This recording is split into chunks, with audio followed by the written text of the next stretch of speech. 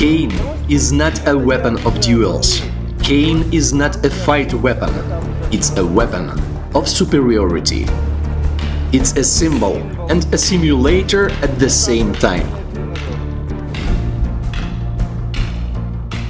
Sicilians don't hide the fact that the technique of the cane work does exist. No one knows how to use a cane. If one looked into the ways of working with a cane, into the way it functions, it turned into a dangerous weapon.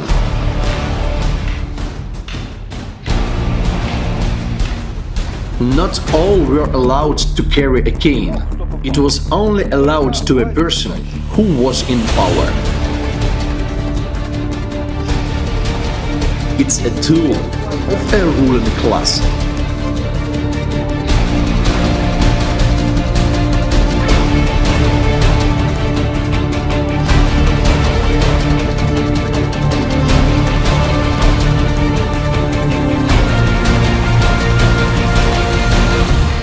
Cane is one of the central elements of rain tradition, which was restored by the scientist Oleg Maltsev during another expedition raid.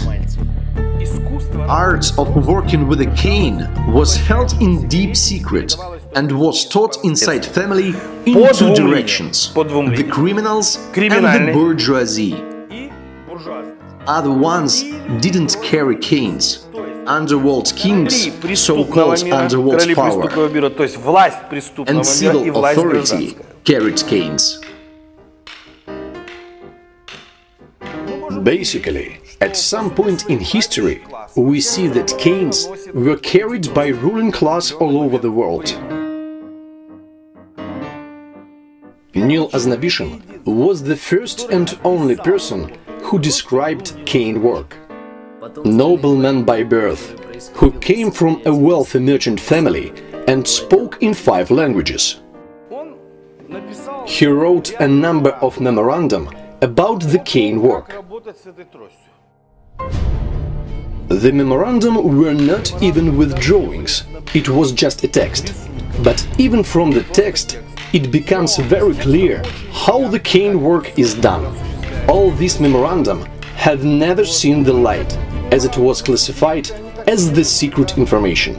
For most people who had no access to archives, memorandum remained secret. In the middle of the 20th century, a part of memorandum was revealed.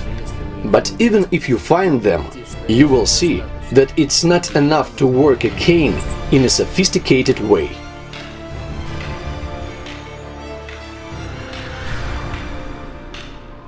If you are proficient in a work with a cane and can apply it in a multiply number of ways, there is no chance for 2, 3, 4 or even 5 opponents to resist you. In other words, you have a sword in your hand, and it's ridiculous to fight against a sword bare-handed or with a knife.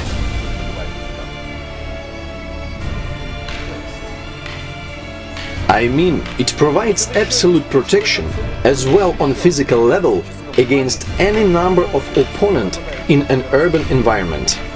This way, one who sets a goal to master a weapon of superiority, he needs to make a research and restore the technique of cane work, which means that he will have another journey into the history of humanity. So what do we see? The rain tradition is divided into 2 types of people. 1, people that are secret people, and people that are seen. And when we say secret people, we mean that these people use a dagger. Remember, in Europe, those people were even called the Knights of Cloak and Dagger. Cane is a symbol of people who are public, who walk around the city. In rain tradition, people depicted with cane can be found not only on paintings and engravings, but even inside temples.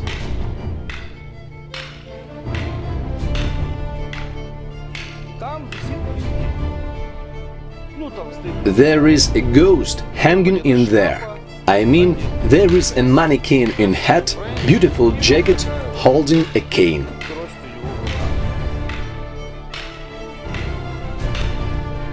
Obviously, historically, cane was an utmost symbol of power and superiority.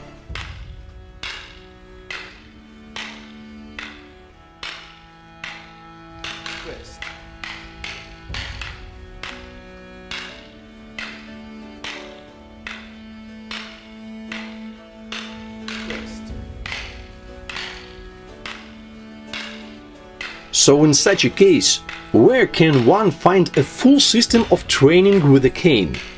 Undeniably, this system can be found in Rain. In a secret part of the memorandum, Neil Aznabishin doesn't disguise his relation to graduates of the University of Heidelberg. This institution is one of the academies where the envoys of the Rain tradition are trained.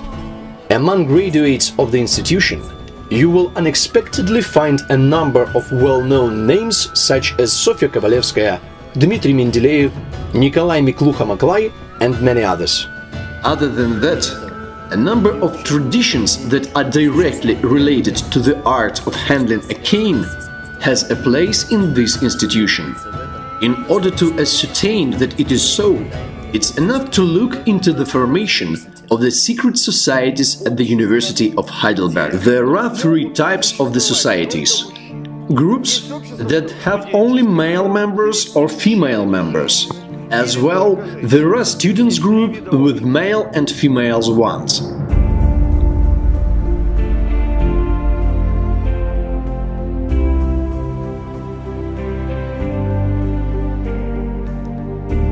Each society has a noble emblem.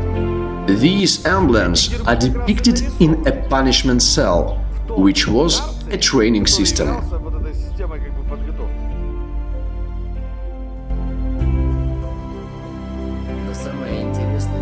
The vast majority of societies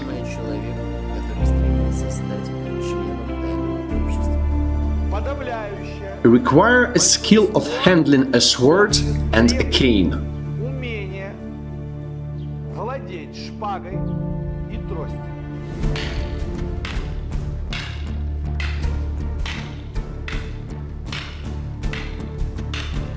The next thing that we'll learn is how to hold a cane.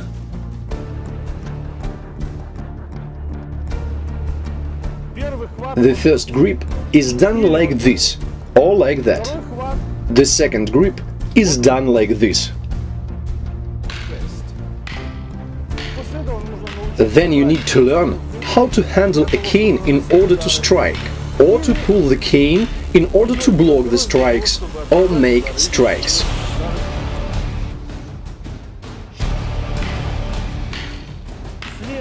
Next step that we should learn is how to shift cane from one hand to another. Strikes are made both from here and here.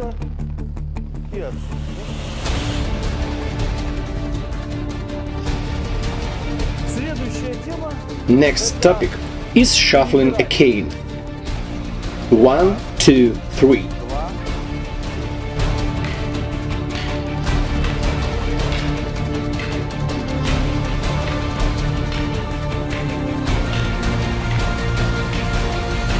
Cane is a weapon of superiority. It's not a weapon of murder. It allows to accurately distribute force. So you can make a strong or weak strike. You can hit in a way it's offensive to your opponent. It's quite offensive when one gets hit on a nape. As you can see, it's a kind of a strike that is remembered for a long time.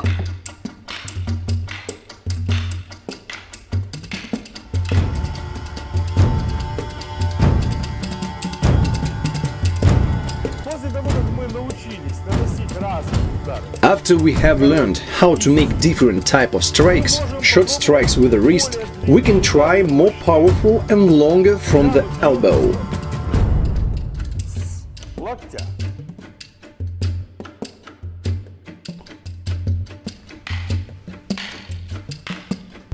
So the power of a strike will increase or decrease depending on the way you make strike, from wrist, elbow or shoulder.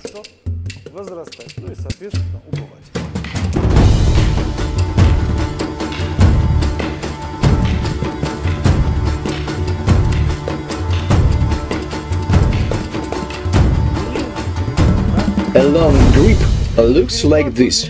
1, 2.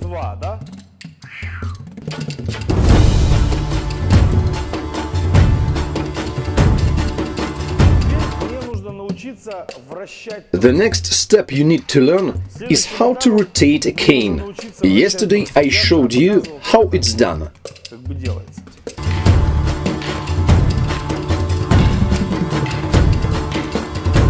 A very uncomfortable thing, and from here comes immediately a strike.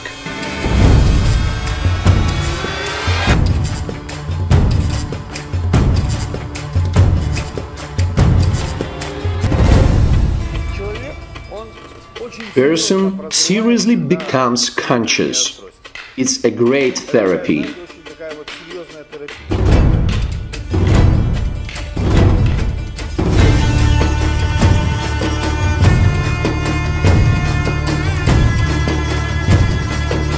Then we learn how to change the direction of a strike. It looks like I want to hit the head and the opponent expects a strike to head, but actually I hit his legs.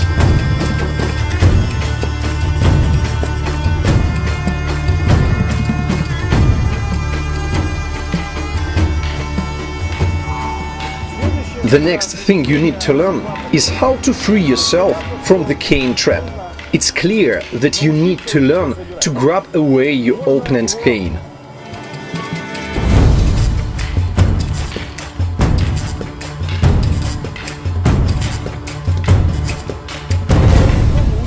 And then we learn to use legs.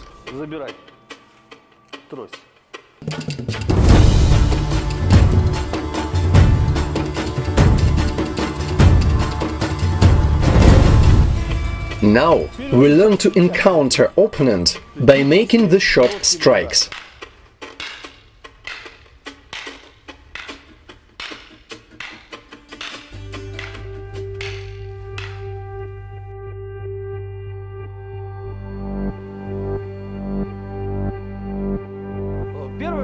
First thing that grabs my attention is that it's the only place that I have seen so far where the technique of work with a cane was preserved.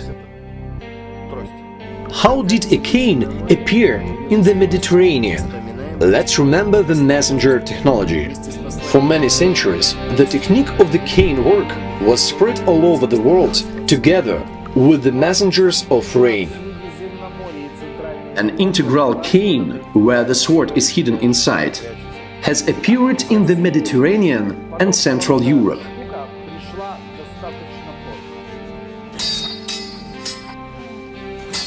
Despite the fact that Sicilians are very reticent people and it's not so easy to have a talk with them, they don't disguise that there is a certain technique of a cane work and that a stiletto is inserted in it. Take a look. One is left with a spear or a stiletto in his right hand. Depending on the adeptness of a person, and a stick remains in the left hand. The baston is one of the varieties a traditional Sicilian and Italian weapon. An integral cane allows putting a person into two planes, and it's the usage of the hidden active defense technology. It lets one to put a person between a stick and a saber, which makes one distinctly advantageous in a fight. Since if you are skillful with a stick and a broadsword, you have no problem. And if you are used to work with both of these types of weapons, if you practiced regularly with a cane, then opponent has no way out. Just imagine how many troubles you can do with two canes. And if you used to work with both of these types of weapons, that is, If you have practiced regularly with a cane, then opponent has no way out. Afterwards, one is left with a knife in one hand and with a stick in the other hand. It can be clearly seen all over Sicily and Italy. There is some kind of a twist. Needless to say, when one is not allowed to carry a knife, he decides to hide it in a stick. Why? Well, in order to carry a stick and a knife at the same time. Integral cane comes into existence.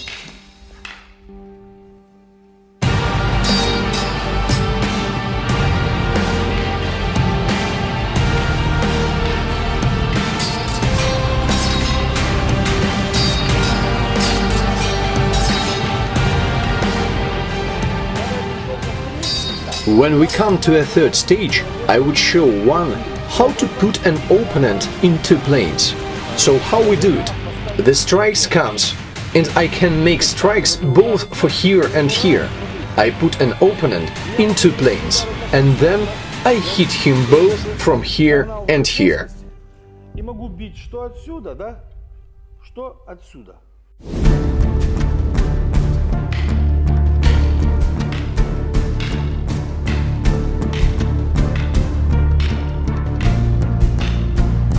Sometimes it happens that an opponent comes close to you or traps you. In such a case, you need to learn how to make strikes from wrist, from here, learn how to break his legs and strike towards groin area and in other internal parts of body. Also, learn how to make strikes from here.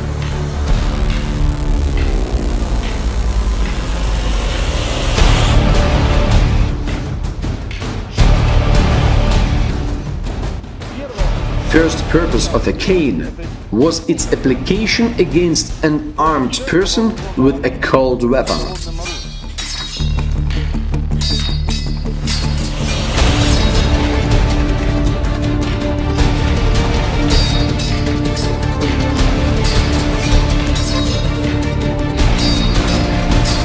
Before starting working with a cane against cold weapons, first one has to master cold weapon work, so that there is an effective skill of attack and defense model using a cane.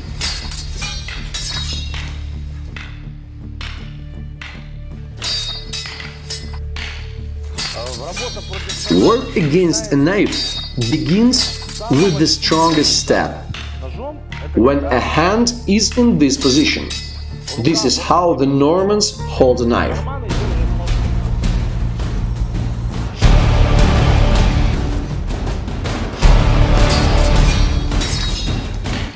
One understands that a knife is powerless over a cane. We will not find an outermost number of tricks. Let's find out why Nil Aznabishin had to write this memorandum. The Aznabishin's headmasters gave him a task to provide the police officers who worked under the cover with certain methodological appliances for cane work. Originally, cane was meant to be used against a certain class of people. According to modern history, it was used against the criminals. Criminals were not allowed to take up any weapon. In other words, one was not allowed to hold nothing but a knife. All matters were to be settled by the knife. It's obvious that the power of a knife doesn't work over the cane. That's why the cane was in the service of the police departments. It's very easy to detain a criminal using cane. One would make criminal conscious using cane. Then he would handcuff him and bring to police. Important thing that should be noted is that a cane had a place in criminal tradition too. Among convicted ones, probably convicted noblemen were the most skillful. In 1917, these kind of people, I mean nobility, turned into criminals. Those who refuse to cooperate with the Soviet authorities have become criminals.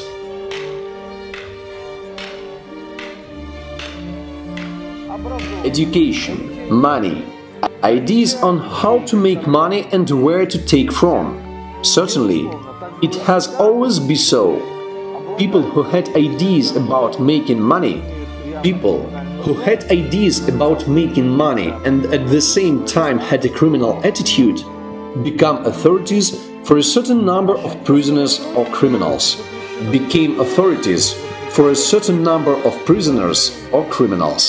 Criminals were not allowed to take up any weapon.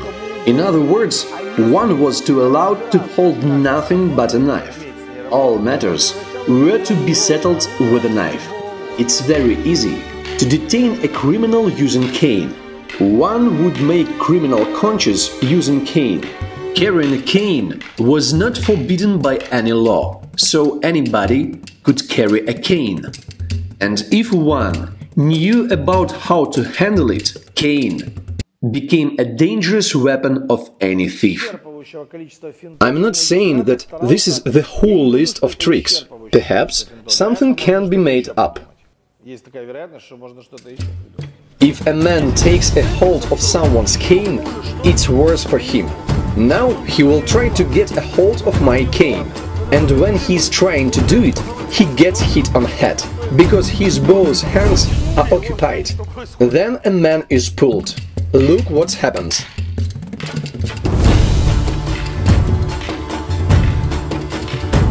It's a criminal part of the society. There were such situations when a person was given this side of the cane. He pulled cane to his side, and at that moment person grabbed his spear. Person was left with a cane and was stabbed in the leg. Afterwards, cane was picked up and person was killed. It's necessary to hide a stick from him. He won't even know where is a stick. You may strike at any moment. When he starts moving and isn't expecting that you will break his leg instead of hitting his head.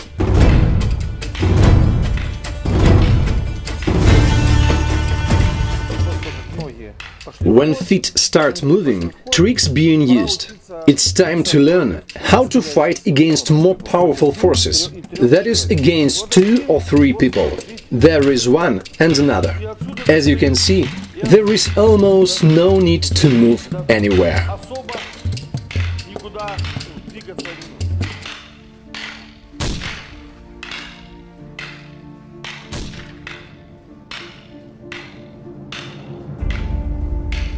The actuality of the cane was not lost even when firearms appeared. Instead of a sword, there was a double-barreled gun. Why double-barreled gun? The matter is that all nobles were hunters. For this reason, at some point in time, there were people in Russia who could hit the center of a playing card at a distance of 50 meters. They used cane, inside of which there was a hidden double-barreled gun. It should be noted that since these times the cane hasn't lost its superiority. Moreover, it has acquired some additional advantages in the modern society. Cane is permitted to carry, and if you beat up a man with a stick, nothing will happen to you from a juridical standpoint view. Most terrible thing that may happen in this case is that you may be brought to an administrative responsibility. If you stab someone with a knife, you may kill him or leave him with moderate or severe injuries. This might lead to a criminal court proceeding and conviction.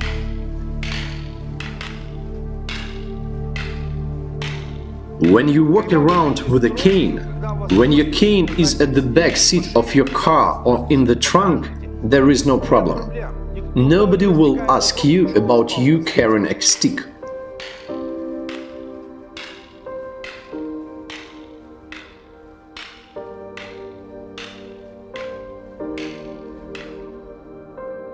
Cane is always an attribute of a respected individual. In places you can't enter with the weapons, let's say casino, reputable clubs or offices, while going through metal detector, everything may be taken away from you, except the cane.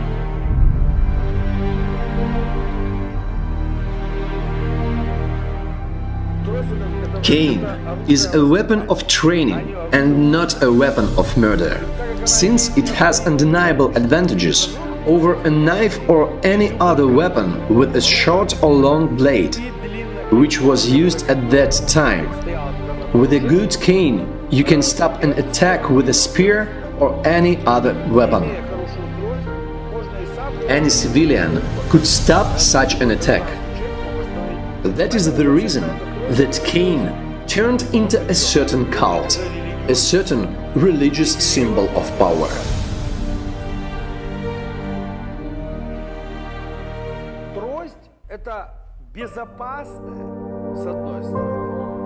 Cane is a safe, legal and very effective weapon that may allow you to protect yourself in any situation.